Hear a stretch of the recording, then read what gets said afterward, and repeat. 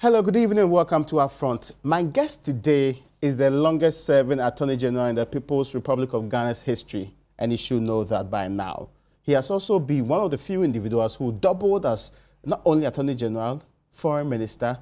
He's also the first person to have occupied the seat of the NDC's leader after former President Jerry John Rawlings. My guest today is a nonconformist. His book has told you that before if you've not read it. I'm sure by now you know who I'm talking about. Dr.Obed Asamoah is my guest. We'll talk about lots of interesting things happening not only in the NDC, in the creation of regions, and happening in the country today. After this break. You're welcome back. This is UPfront. My name is Raymond Alqua. Today, our conversation is in one direction. It's to get the thoughts of a man who's been very phenomenal in Ghana's history, played varied roles from Parliament straight down there to his role in the office as Attorney General, longest serving. He at a point in time combined that position without the Foreign Minister, made very important decisions for and on behalf of this republic, and moved on to be the NDC's leader. At a point in time, he left the biggest opposition party in Ghana today to go form another one, the Democratic Freedom Party, the DFP. In 2011, he rejoined the NDC. There were even calls on him to contest and still lead the party, even as of now. We'll talk to Dr. Obed Asamoah today. Doc, you're welcome to UPfront. Thank you. I hope you are doing well. Well, I'm surviving. But let's start from the, I mean, you've not been talking a lot this time. Why? You decided to go on the quiet? Well, I mean, at some point one has to retire, really. I've been in politics for so long, and I think this is about the time to relax and to enjoy life. And Have you take care of your family. Have you retired? Not entirely, you know. Even in politics, I mean, even when you you decide to retire, yes, politics decides not to retire you. So the politics is still keeping you. Politics is still keeping me, yes. You are still on the NDC's Council of Elders? Yes. That means you are still active in the party's affairs? To some extent, yes. Okay. Now, we'll come back to that particular political party and its dealings. But let's start with your most recent delivery, making people remember that the man, fiery as usual, is still in the Republic. You've been talking about the creation of regions. But let's say the base is clear. One of the regions, Oti region, is where you come from. Yes. You are from Likpe in the Volta region. That's right. And that is going to be part, in fact, it's part of the traditional areas, 4 of them that are supposed to be part of the Oti region today, isn't it? That's correct, yes. There's contestation on that matter. Your article sought to say that the respected chief and president of the National House of Chiefs cannot claim that all people in the Volta region should be allowed to vote when it comes to the creation of the Oti region.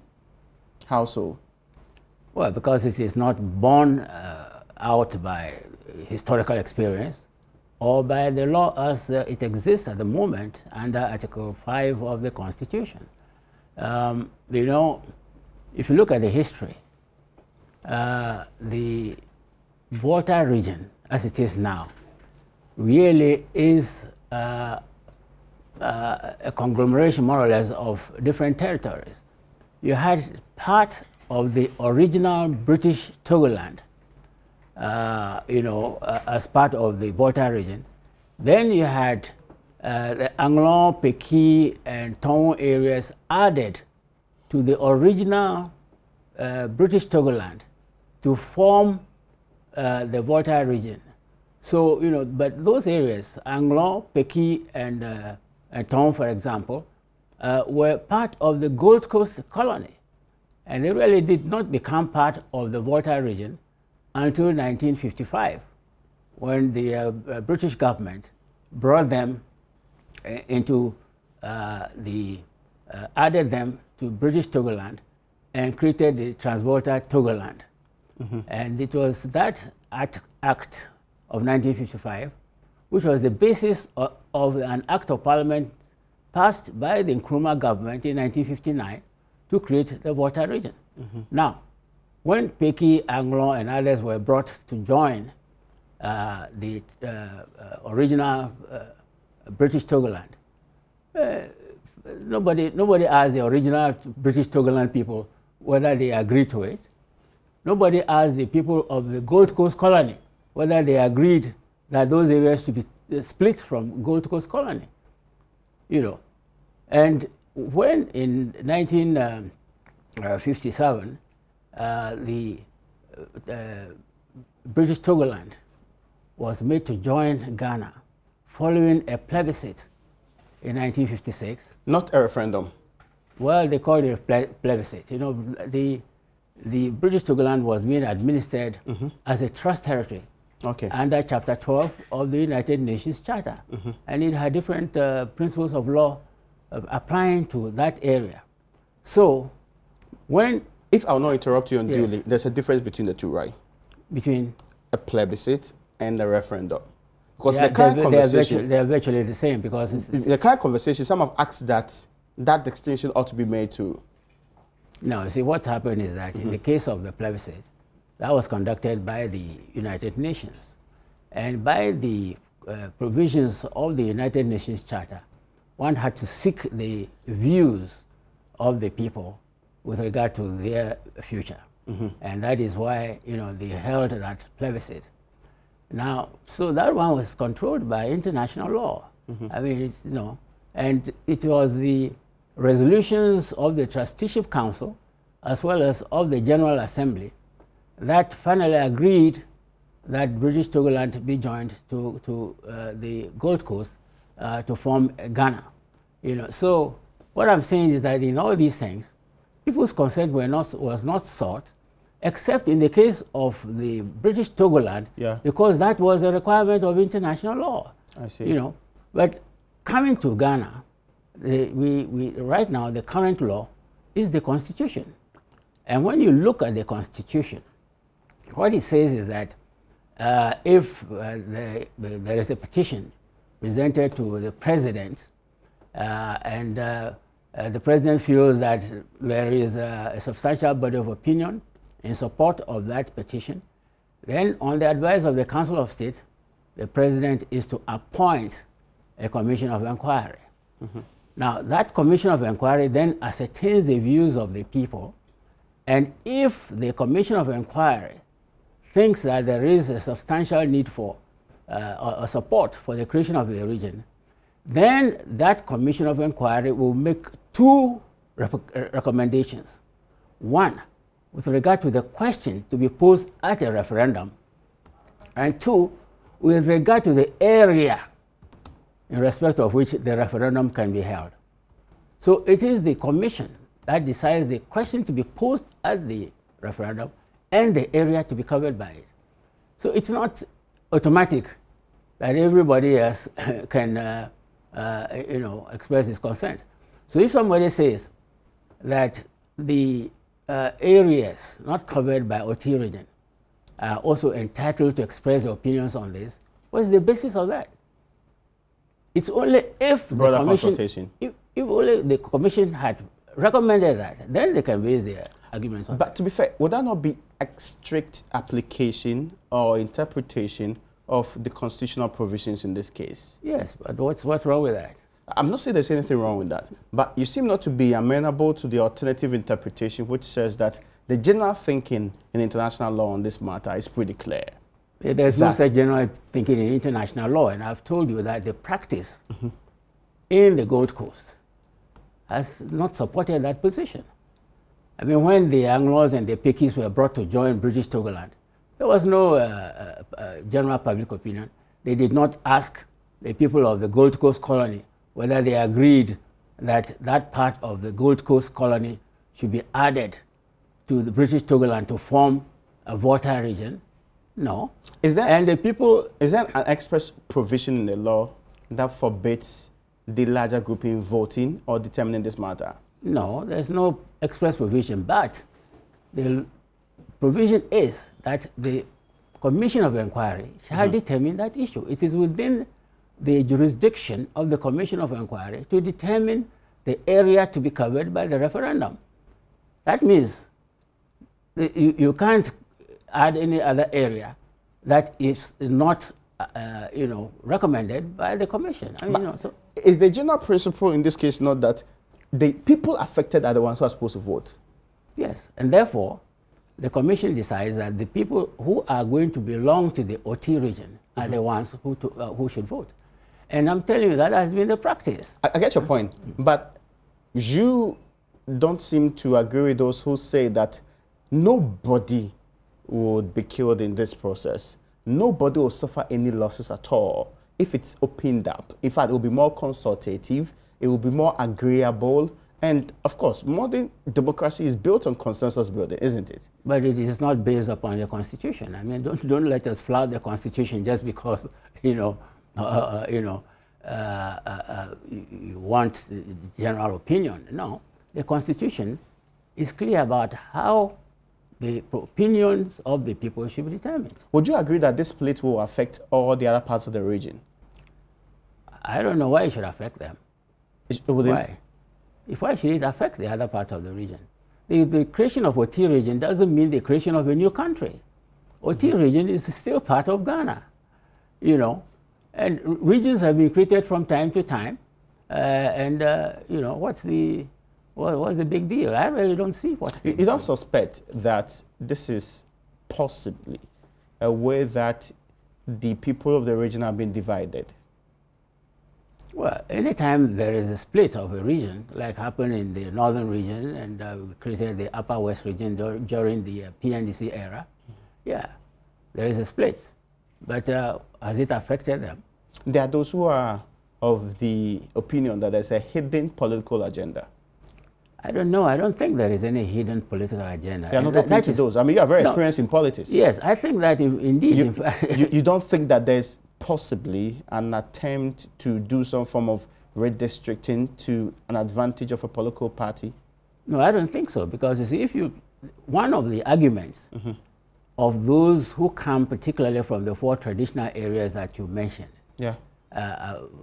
against the creation of the region, is that they are saying, look, if you create the region, you may have to create a constituency for the 4 traditional areas that you mentioned. That is the Santogofi, Akbafu, Lolobi, and Likwe. Now, if you create a constituency, that constituency would vote NDC because the NDC, controls it.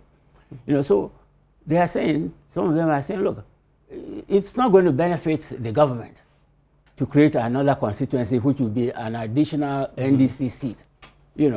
So now if the government is going to take steps that will create an additional NDC seat that is not MPP, how can this be a parochial interest? Besides, we have a situation where this government, for example, wants to make the positions of all district chief executives elective. Yeah. Now, it would have been better for them, wouldn't it? They could elect an NDC. Yeah, for them, it would have been better for them to keep the present position where they can appoint district chief executives even in areas which are controlled by the NDC. But when you make this position elective, the NDC is going to have district chief executives in places controlled by them. There's this argument by a gentleman who accosted the president along the line in the UK. He confronted the president and said the president was virtually engaged in land grabbing. We are understanding of this concept. What does this mean, and is it true? I don't know. I mean, I don't know what it means. What kind of land is the president grabbing? If it's just creating a new region, which is still part of Ghana, what land is he grabbing? I don't understand it. It really doesn't make sense. I'm sorry.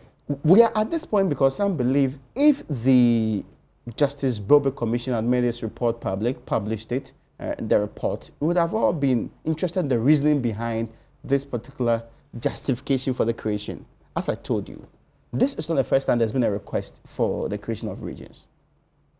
Would that be more appropriate if the Justice Bobe Commission published its report? In fact, we would all like to see the report of that commission. Is it an anomaly that the report has not been published? Well, I don't know why it has not been published, but I think it would be a good thing if the report were published.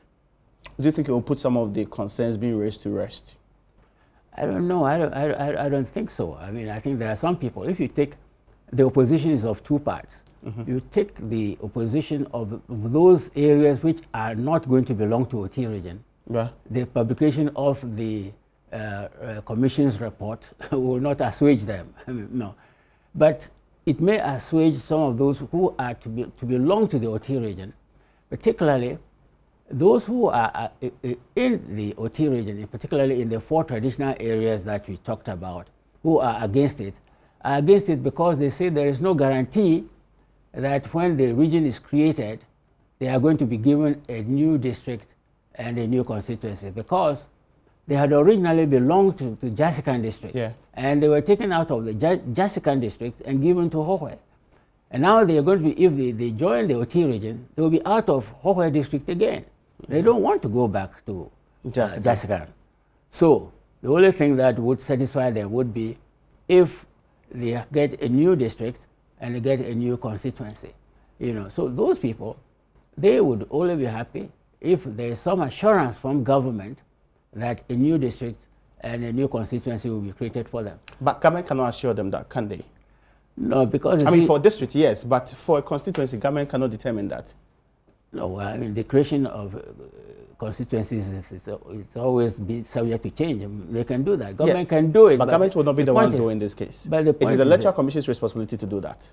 Yes. The creation of constituencies. Yes, that is so. But I mean, government may have an interest in saying, look, we'd like to see that the constituency is created in such and such a place. An interest, you insist, will not amount to gerrymandering in any way?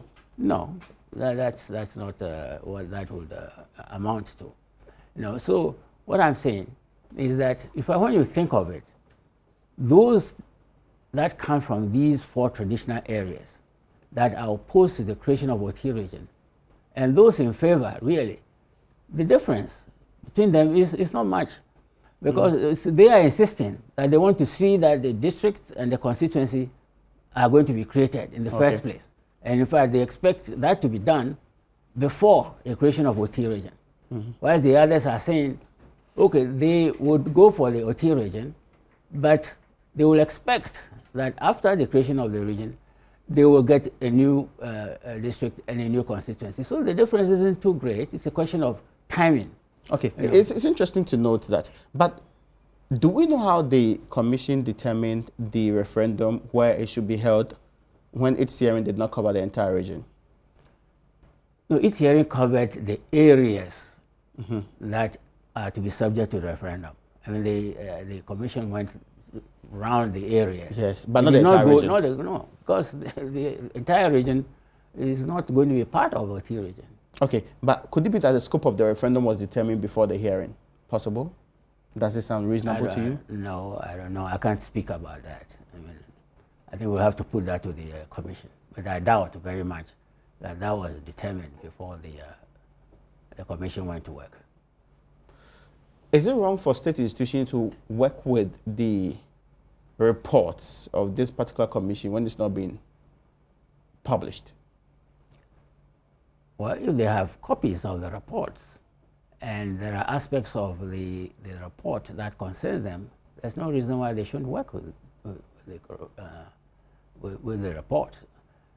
But I think that it would be good for all of us to really see what the report says. Now, I want to come to some other claims that have been made in all of this, which people believe. They say creation of regions will not bring any development to the people. If you did districts, and we have close to 254 now, the main justification for the creation of the regions today, when the MPP was campaigning prior to the 2016 election, was to bring development closer to the doorstep of the people. The contention is that districts are more likely to do that than regions. Okay, then let's abolish the regions as they exist now. Why will they accept the existence of regions now? Because if they think that districts are the vehicle by which development should be carried out, then let's abolish all the regions. But have you been given reasoning that suggests that merely having regions in place will bring more development to the people? Certainly it will localize the development in the sense that, for example, right now, the development of the Volta region seems to be lopsided. A lot of the development is taking place in the southern part. And the northern part, it lacks a lot of the amenities that they should be having. Now, so if, for example, now, government is going to make available resources for the Volta region as a whole, they will have to divide those resources between 2 regions. Now, so part of the resources will now be localized in OT region, and obviously there will be some development. That's the region. So if you speak to your... But that's not the only reason. The government likes also to bring government closer to the people, you know. You know, when you have smaller regions, government is closer to the people. I see people come from Kumasi, the Ashanti region, to Accra to look for passports. They come to access basic services, even sometimes to chase a birth certificate. There's no guarantee that merely having another region would guarantee the people of Lekpe these essential services. Well, but some of the services certainly will be will come from the local area. It is true that with regard to passports and some of the other services, they are still centralized. But you know, the Ministry of Foreign Affairs has been making efforts to decentralize the issue of passports. You know, and at last check, it was looking for money to create very effective regional offices that can do this properly. Yes. So part of it has been the problem of having adequate resources to do an effective decentralization. But as time goes on... But the resources will not come automatically. Yes, but as time goes on, when you have regions, those regions will be pressing for the resources, whatever there is, to be split so that they also benefit. So you're saying that the people of Lekpe today, they would only be able to press harder for resources when they join OT region? The people of Lekpe by themselves cannot really make that much of an impact. That's the point here. But they can make it within the context of a region. You see, imagine that the people of Lekpe want some kind of particular development. Now, if the regional administration also is supporting that administration, because ultimately, to make a request to government, you've got to do it through the local government system. You do it through the district carries the request to the region, and the region carries the request to government at Accra. So if you don't have a local government system through which you can pass, you have a great problem. You come to Accra here and try to reach the president or go and reach a minister without going through the regional administration or the district administration, you have a problem. Nobody will mind you. Now, let me ask you this question. You are Attorney General. When you were Attorney General, was there ever proposals like this before the government? For the creation of yes. I was a member of the PNDC. Yes. And during the era of the PNDC, there was also a petition for the creation of OT region. The petitions, you know, there have been several petitions for the creation of the region over the years. So why didn't the PNDC create these regions? Well, at that time, our priority really was to try to resuscitate the economy generally. You know. Why do you think that is necessary now? Because right now, I think the pressure is mounting, and we've got a situation where, for the first time, political opinion of the major parties converge. The NDC and the MPP both agreed that OT region be created. So the situation is more ripe than before. Now, the understanding many also have about the creation of regions and its attendant issues is that it brings up, and some have raised this, old ethnic boundaries and issues that sometimes, in Tripoli, for example, whether or not part of Tripoli or the entirety of that particular district is supposed to be part of it, is very contentious. The traditional area says no way, but the people, some of them, led by the DC, has informed the group to advocate for more of these. Are we not inflaming likely volatile ethnic tension that's simmered down for a very long time? I don't think so. In any case, ethnicity is still a factor in Ghana's politics. I mean, let's face it. People act as a tribe, and they pursue the tribal interests. That continues to exist. But that's not what government should promote, right? It's not that government is promoting it, but government has to recognize the needs of the people.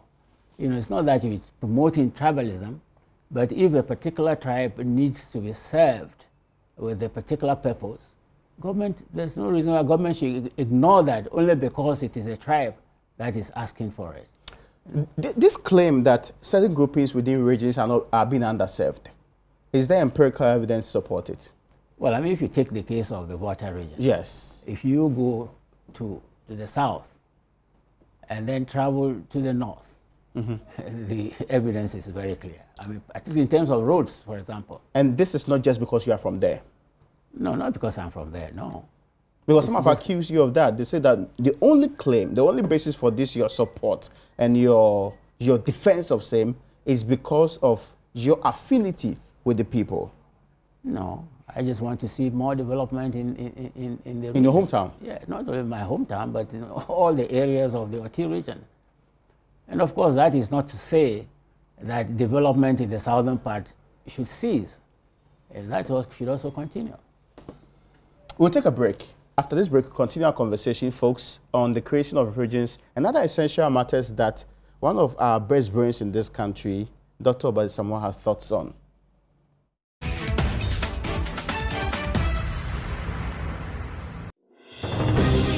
Ghana's first and only 24-hour news channel, JoyNews, presents JoyNews Prime, a news bulletin that lets you know all you need to know.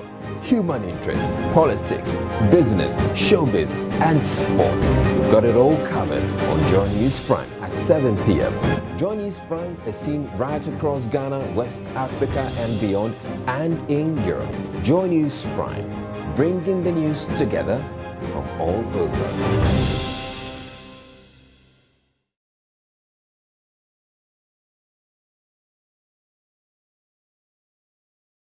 Every morning could become a great day, and we have what it takes to make it happen. We update you with the news, take you along with our roving reporters for daily live location experience with stories that matter. Bad odor, very bad one. Following from the littering of the cameraman can just zoom it and see it. Your day is not complete without answers to the tough questions you want answered. But if you don't get the funds to execute the project, would you also be honest to tell us? Oh yes. I'm not a Ghanaian. Me, I'm a Muslim. I swore by the Quran. We also serve you the AM business, sports, and entertainment from the heart of the city. The AM show is worth waking up for.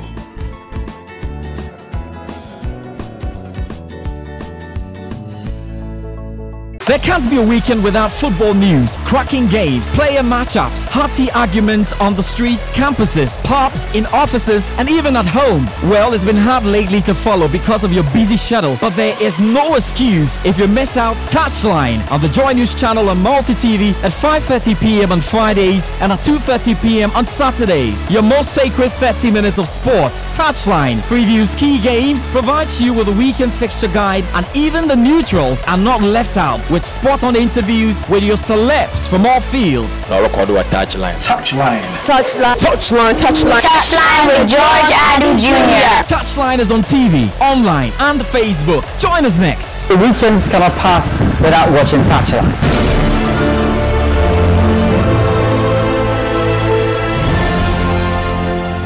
Touchline. You welcome back. This is UPfront. My name is Raymond Akwa. My guest today is Dr. Obed Asamoah. And Dr. Asamoah is a former Attorney General in this republic. I'm sure by now you know the longest serving. He served in that position together with being Foreign Minister at a point in time.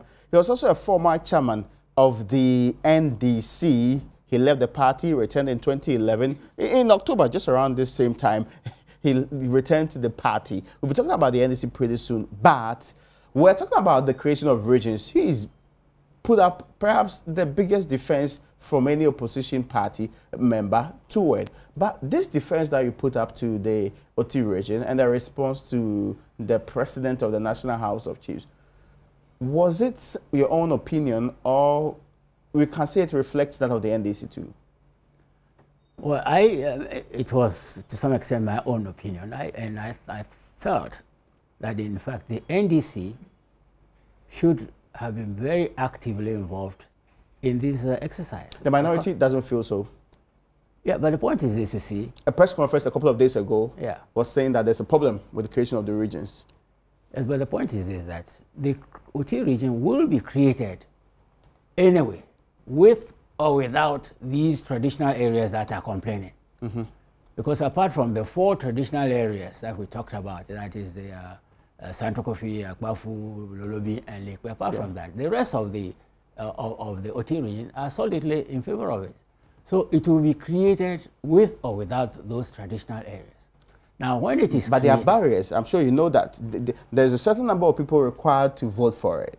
Yes. There's a certain percentage that required to be present to do the voting. That is correct, yes. You have to have, I think, an 80% presence, and then over 50 or something, 60 or something percent. 50% present, 80% voting for it. Exactly. Now, so that is so. But what I believe that if you exclude the 4 traditional areas where there is controversy, I believe that they can achieve the figures. The rest of the area will achieve the figures. So they will create the region with or without. And I'm saying that, look, when we created Upper West region, it had political consequences. Yeah. The Upper West region, that is the area now that is Upper West, was really the heartland of the Dankwa Buzia tradition. That's true. You know, that is where the Jato Kalios and all these other SD elements, Dombos, that's where they came from, you know. But when you are accused of clearly seeking, among other things, for political reasons to do this, the same accusations this government is being. No, but at that time, we were not in an atmosphere of party politics. The political traditions were there. Yes, the political traditions were there. But the region was created because of the demands of the people and because of convenience of administration, you know. So it's, I wouldn't say that one did that for any particular political advantage, because the PNDC was not in office as a result of the voting by or support of any particular party. But it did have consequences for the political parties, because when that region was created, their allegiance changed. You see, it changed, and they supported the people NDC. Who created the region. Yes, the people who created the region. And Yeah, the people who created the region are the people who instigated the setting up of the NDC. Yeah. So it had political consequences. Now, for to the advantage of the people. No, what I mean is this: it had political consequences for the political parties. You see, now, if OT region is set up with let us say, opposition from the NDC, will the NDC be surprised if the allegiance of the people changes in support of the MPP? We have a precedent. Yeah, because that's happening. People must learn from history. Yes. So for me, I thought that since our leaders in the 2016 campaign had all committed themselves to the creation of the OT region, the NDC should be actively involved in the creation, so that it is not seen like this is just the work of the MPP. By way of clarification, the idea they are not opposed to, and they have referenced why it was in the manifesto in the first place. They are saying that there are constitutional breaches in the quest, in how the creation is being done. And their specific reference in this case is that, and this is Minority Leader, he says it is for political and ethnic motives. That is how these regions are being created. So where is the breach of Constitution? I am concerned with what the Constitution says. If he says that what the government is doing is unconstitutional, I would like to see the argument. I really don't see it. I really don't see it. I mean, and that's not the only thing they are saying. They say they will fight the creation of the regions until it is done the right way. They will do everything possible to prevent that from happening. Well, in the case of OT region, if they do everything possible to prevent it happening, they should remember the consequences of what happened with the creation of Upper West. So, I mean, really, sometimes, all they are saying is that you, those who create regions benefit from the regions. Yeah, the regions tend to pay them back. Why don't you want to be associated with the creation so you also benefit? But how are you going to benefit that way? Of course, if the NDC also associates itself with the creation of OT region, then the MPP cannot claim that they are the only ones who created it, and therefore expect that there will be some kind of political advantage they will get. You know, this is it. So, and if we learn from the creation of Upper West region, we should be able to see the consequences of NDC being opposed. But let me tell you something. But they also let me tell you something. See, the interesting part is that they also think that you are wrong. In fact, they believe that it is narrow interpretation of the constitutional provisions on this particular matter that leads anybody in thinking that the affected areas are only the people who are directly going to be changed. Well, they can take a narrow, they can take a wider interpretation. I take a narrow interpretation.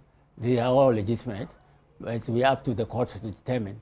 So let them go to court and say, we don't agree, our interpretation is so and so and so. I don't think that they'll win that kind of case. And to be fair, there are close to 5 different challenges on this matter before the courts of the Republic of Ghana today. I don't want to go into the merits of these of course. cases. I mean, I'm not even asking you that you do that. But, you know, I don't know. I don't support those cases.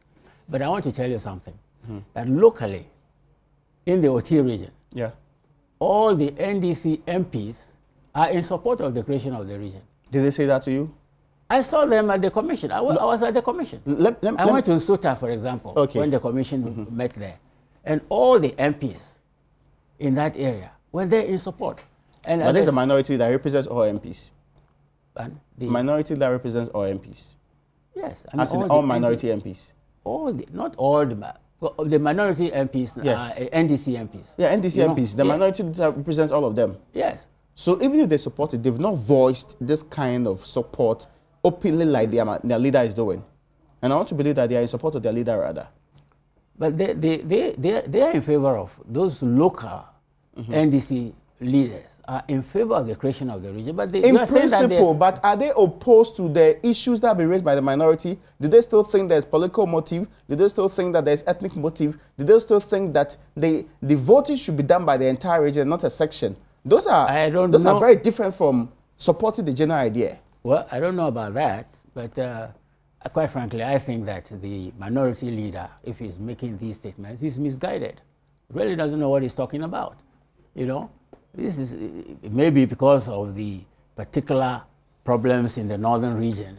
You may feel that you know, the creation of these regions is it creates problems. Yeah, you know?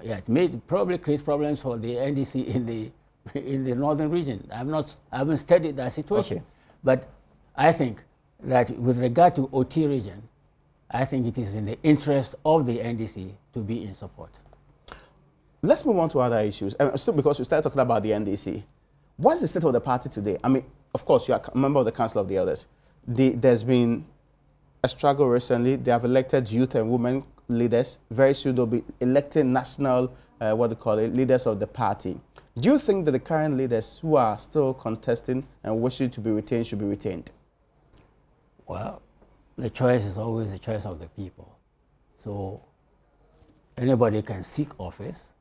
If you get the support of the majority, you are the one who leads the party. When I spoke to you about the quest by Dr.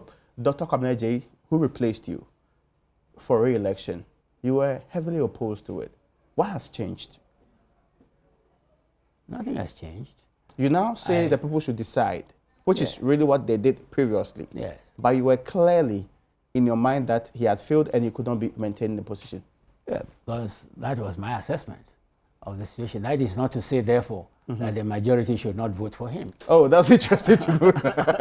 I get your point. You know, in this case, for example, has the current leadership failed? I was, you know, that I did not support the candidature of Professor Mills. Yeah, you didn't at all. I did not. You know, because I had my own feelings that, you know, he wouldn't be able to deliver. On hindsight, you were wrong, right? Well, I don't know whether I'm wrong. No, but now you should know, because he's passed. Yeah. There is also another precedent. On hindsight, you should be able to tell me whether you are right or wrong. Well, I think I prefer, because he's now a dead person, I prefer not to get into this. Okay, I mean, I think that's a fair deal. I get your point. Now, let me get this also straight. The current leadership of the NDC, have they failed or they have delivered? At least they could not maintain political power, that's for sure. Yes, they couldn't, but I think apart from the fact that perhaps some of the policies that they promoted during the general election in 2016 did not resonate with the people. Look, the majority of the voters in this country are between 18 and 35. Yeah, youthful. Yeah. These are the ones who are the senior high school types. These are the ones who are the nurses, These are the ones who were the teachers. In all those fronts, the policy of the government was not was not acceptable. Cancelling training allowances. Yes, cancelling training allowances and that sort of thing. And but why is the MPP was trying to promote free SHS, we were not supporting it.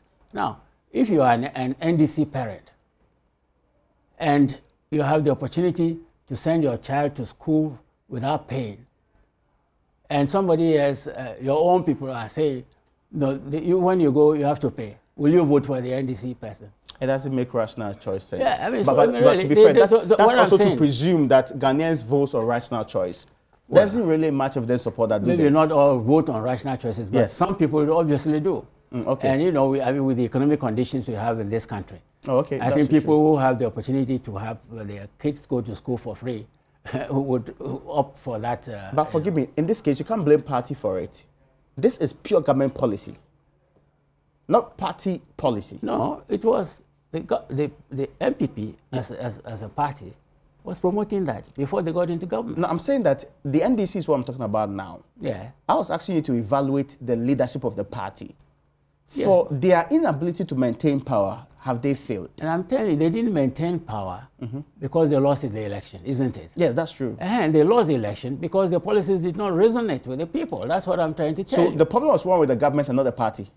The problem was both government and party, because the government was obviously,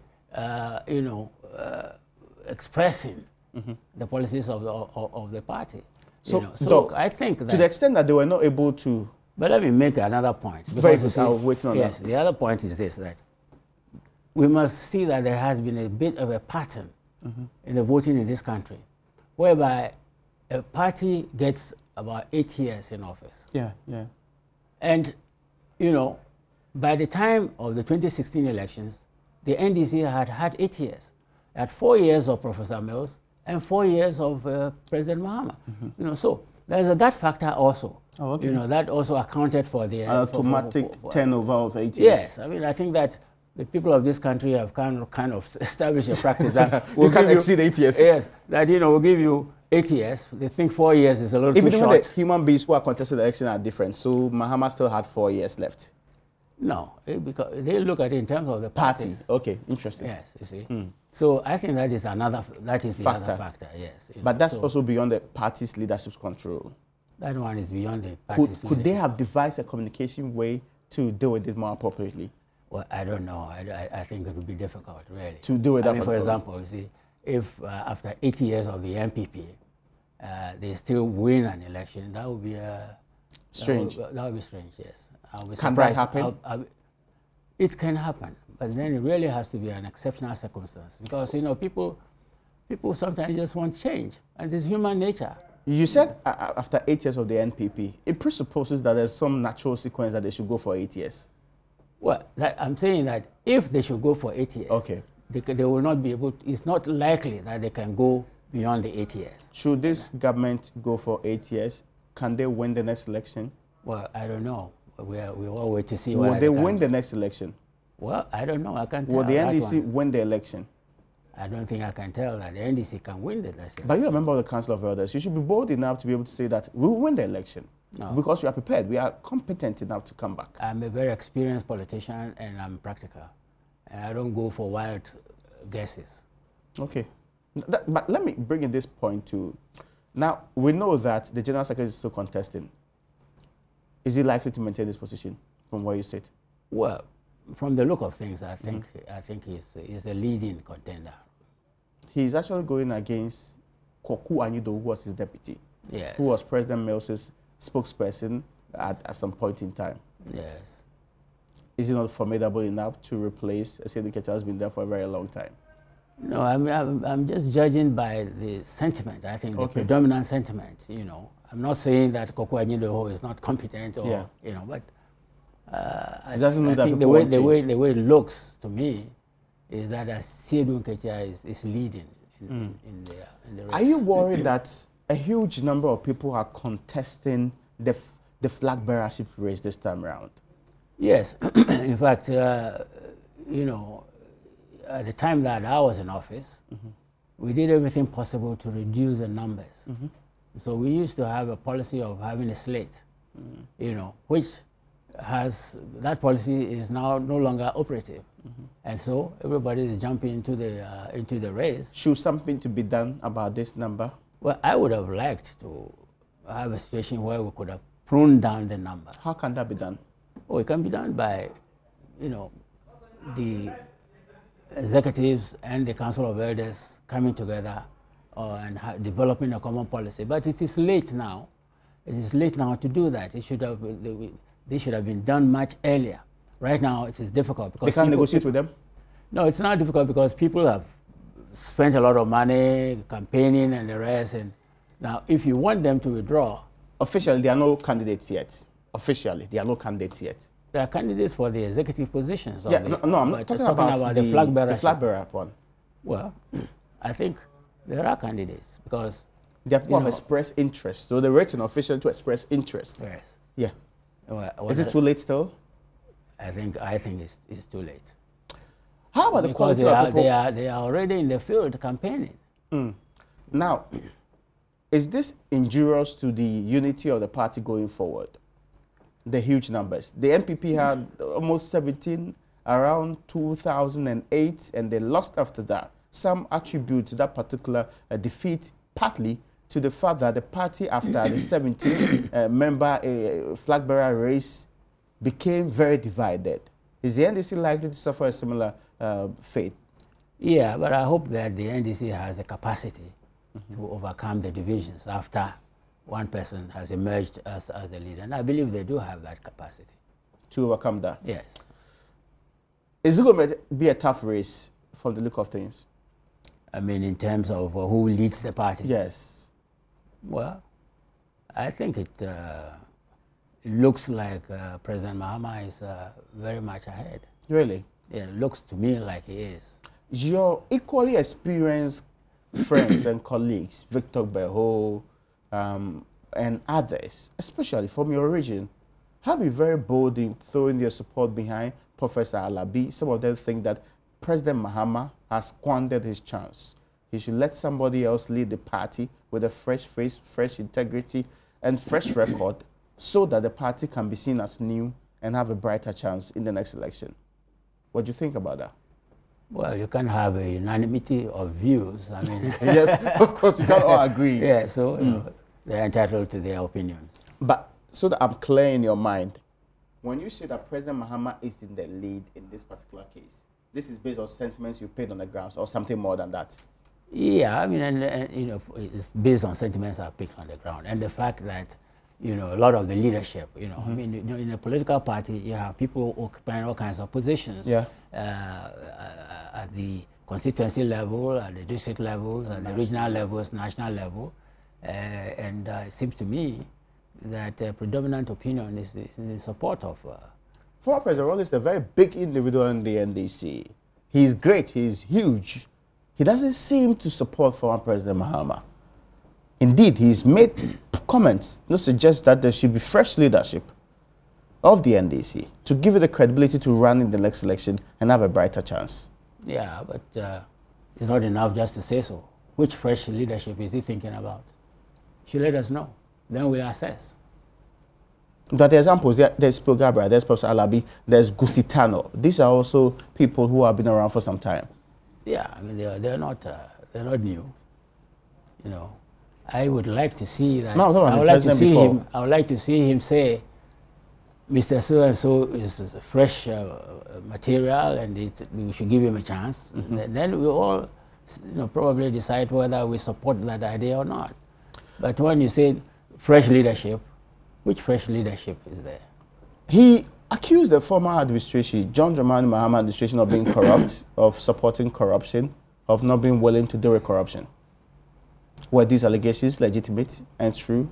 I don't know. He must have his evidence. You know, I don't know. I can't tell. Should he provide that?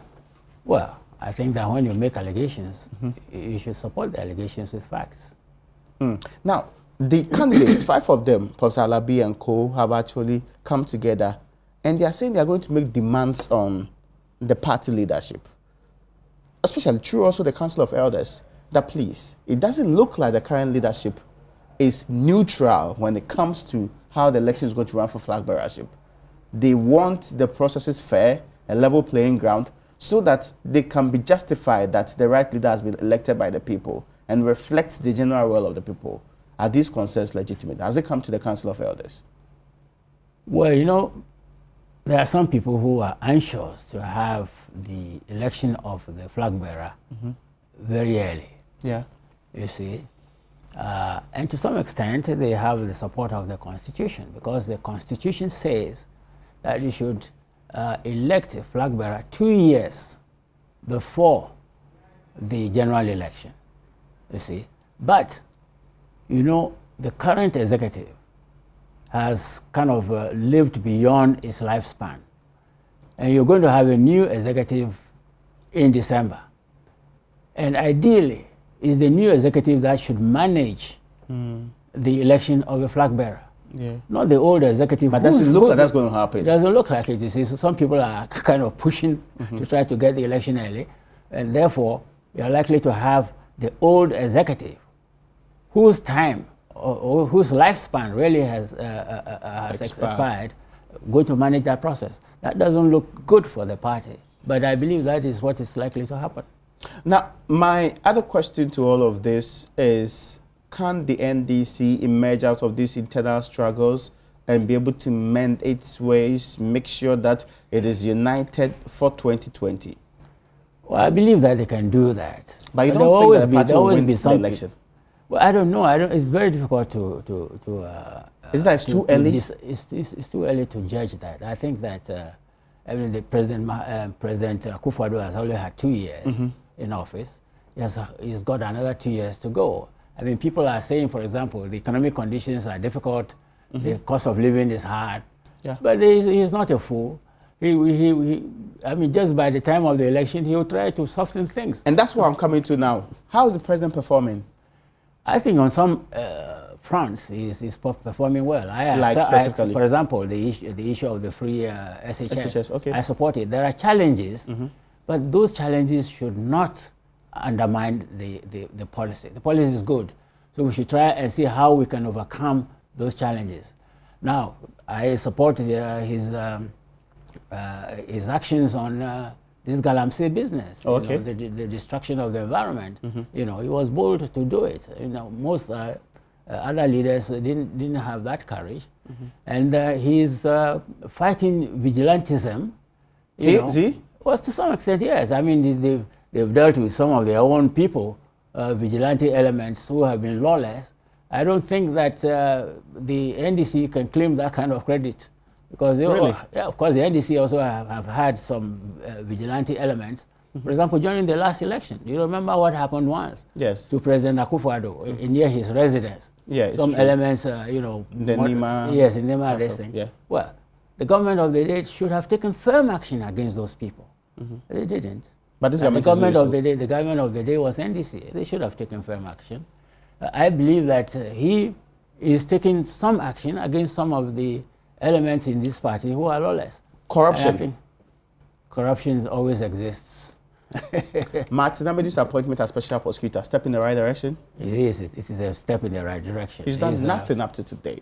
Well, no single prosecution. He's complaining about not having resources. Yes, the office has not been set up properly. I believe that when it is set up properly with all the facilities that it needs, and if the evidence is provided, I believe that he can perform. We are 2 years into the administration. You seem to think that generally this government has done well. Well, in some areas they have not done too well. I mean, let's face it. The cost of living is high. Let's face it. I mean, really, cost of living is high. Petrol prices are going up, and that sort of thing. That's not something that any taxpayer will be excited about. So, but on these other fronts that I've mentioned, I think that they do have my support. Doc, are you supporting any for the national chairmanship race? Of the party? Yes. No, for now I am neutral. For now you are neutral? Yes. It is likely to change in the future? The picture can change. I appreciate your time today, and I'm very grateful that you joined us today. We should be speaking more. Okay. Anytime. Thank you so much, Doc. Well, folks, that's where we tie the nice ribbons on today's edition of UPfront. My name is Raymond Akwa. My guest has been Dr. Obed Asamoah.